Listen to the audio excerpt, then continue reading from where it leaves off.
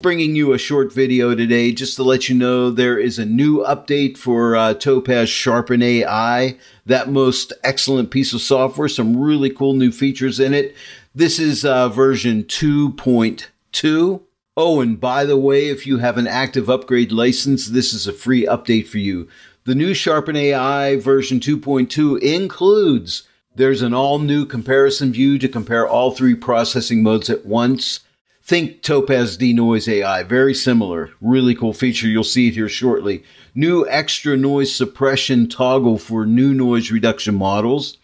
New option and preferences to move your controls to the left side. So if you don't like all the controls on the right side of the interface, you can move them to the left. And there's also new tutorials and demos built right into Sharpen AI. On the screen right now, you'll see the change log. You can go ahead and pause the video and take a look and see what all the new changes are inside of version 2.2. And now let me move over to the website just to give you a little background of Sharpen AI. What it does is it'll stabilize an image. If you had natural camera shake and your image was out of focus, it'll stabilize it.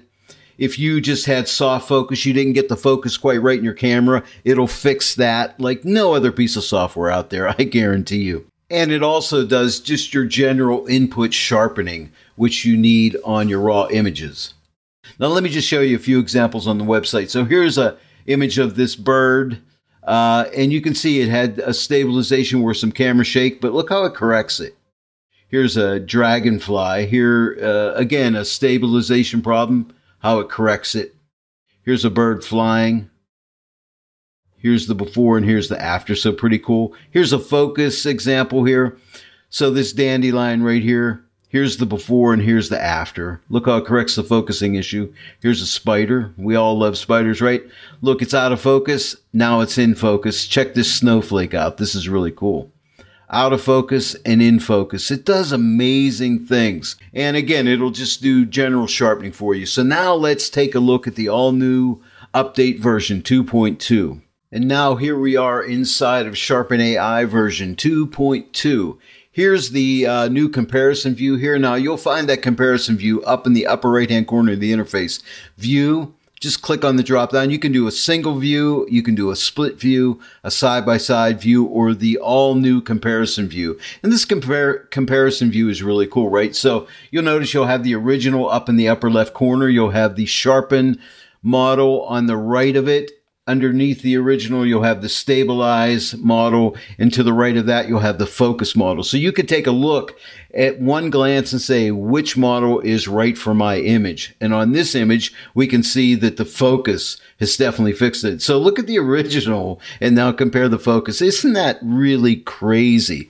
Then you have this auto button right here that you can have Sharpen AI do the auto adjustments for you. And I find, I would say 95% of the time, that's all you need. Sometimes I might have to give it a little extra sharpness or a little more noise suppression.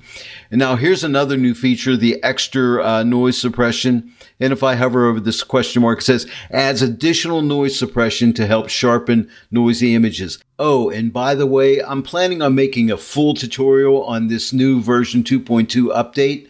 So if you're not yet a subscriber to my channel, please subscribe, click the bell notification icon, and then when I upload that new tutorial, you will be notified. And now moving on to another new feature. Hey, if you don't like to have your control panel on the right of the interface, you can move it to the left. And to do that, all you need to do is go up to your menu bar and click on TOPAZ Sharpen AI if you're on a Mac machine. If you're on a Windows machine, I'm not sure, but you know where your preferences live, and wherever they live, you want to go there, okay? So I'm going to click here and click on Preferences, and now you have this option under Application where it says Controls Panel Location.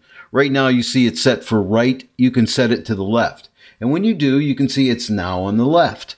Now, I prefer mine on the right, so I'm going to switch it back. But now you have another choice. You can go ahead and move that control panel to the left if you prefer. So that's a nice feature, I guess, if you like your controls on the left.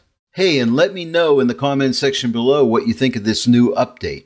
You think they're moving in the right direction? I'd really love to hear from you. And if you have any questions, let me know. Or if you have any suggestions for any tutorials you'd like me to make, let me know in the comments section there as well. Let me show you another example. So this was a focus example.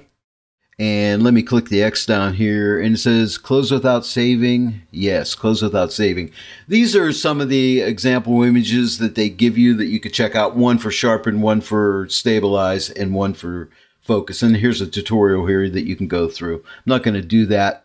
But this is what the interface looks like when you don't have an image open. You can go here to browse your folder of images, add your own images in there, and fix your sharpening problems, which is really cool. Let's use one of their examples here for stabilize. I showed you focus. Now let's look at stabilize. Now this piece of software, again, is not just for sharpening images. It's for fixing sharpening problems like you had camera shake. Stabilize fixes that. You had a misfocus. You didn't get your focus quite right in your camera. It's going to fix that. And now we're looking at an image with a stabilize issue. And if we look here on the screen, we can see we have the original here. Right next to it, we have sharpen. Underneath the original, we have stabilize. And to the right of that, we have focus. And as you can clearly see here, the stabilize has fixed that problem. So look at the original and look at the stabilize. So pretty cool stuff. Oh, and I also want to point out that Sharpen AI works as a standalone product. It also works as a plugin for Photoshop and Lightroom. So it's really versatile. Well, there it is, TOPAZ Sharpen AI, the all-new version 2.2. This was a first look video of some of the new features inside. And there's some really welcome features like the new comparison mode. I really like that. And as I said, I'll be doing a follow-up tutorial where we do a more in-depth look at the new update. So please, if you're not yet a subscriber to my channel, subscribe and click that bell notification icon. And this way, when I upload that new tutorial and any tutorial I make, you'll be notified about it. And also, if you enjoyed this video today, please give it a like and share it with your friends. This really helps me out. It helps my channel to grow, and I really appreciate that. And again, please leave comments and questions in the comment section below. I'd love to hear from you.